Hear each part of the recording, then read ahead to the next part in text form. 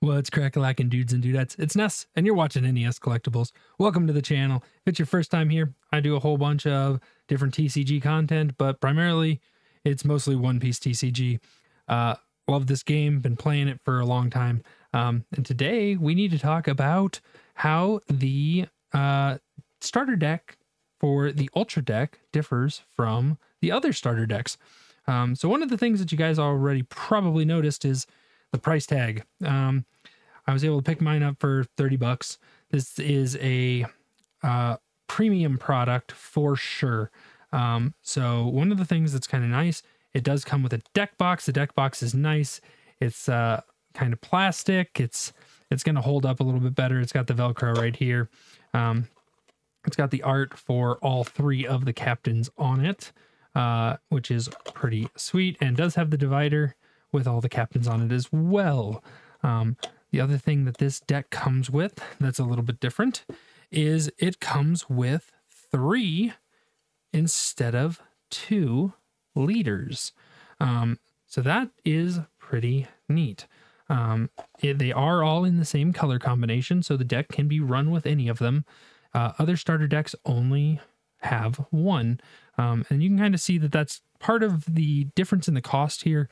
Is normal starter decks, if you can pick them up at MSRP, are $11.99, whereas we're pushing, we're at 30 bucks. So that's where a lot of this comes in.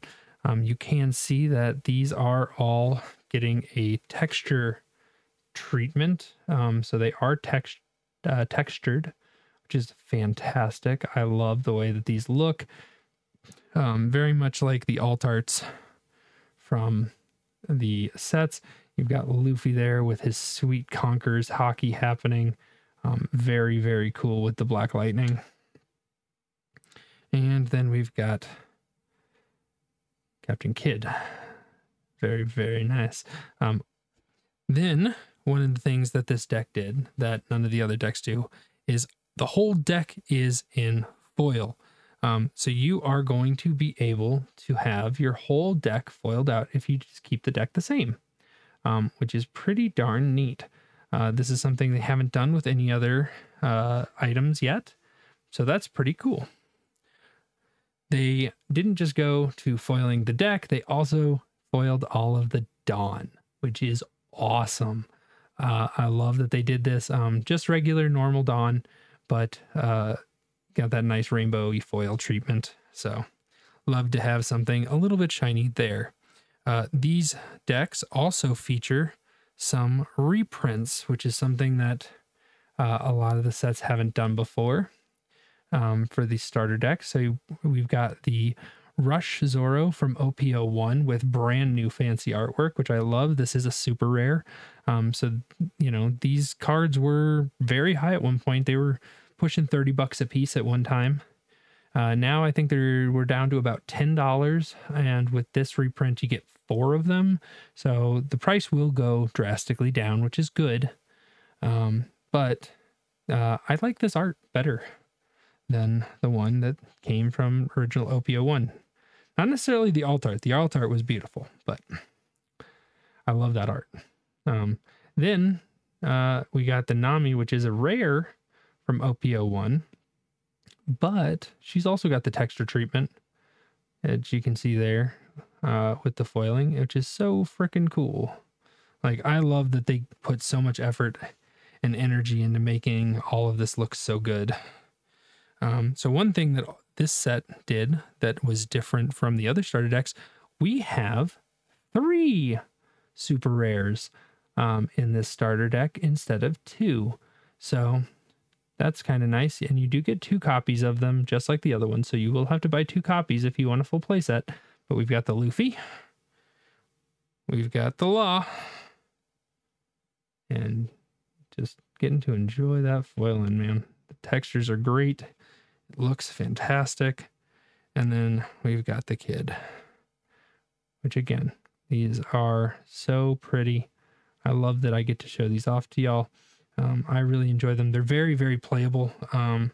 All 3 of these cards are gonna definitely see play. They're good, and they're going to be definitely messing with the meta.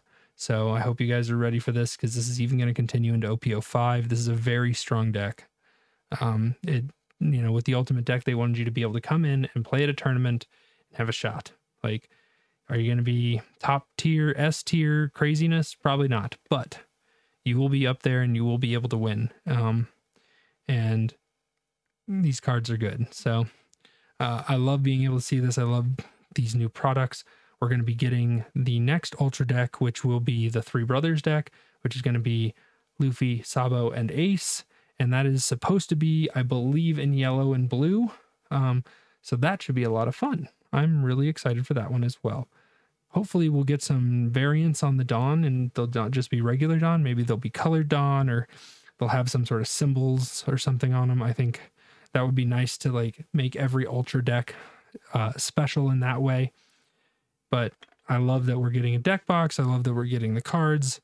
It feels like they gave a lot of love to the cards. They didn't shy away from giving us a number of good super rares for this deck. And that is something that I think is very commendable when you create a product to let people get into the game and get really, really play.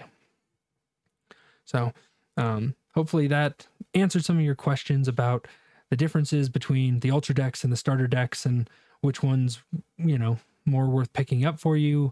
And really kind of hope, this video gives you that oomph to say, okay, I know which one I want now.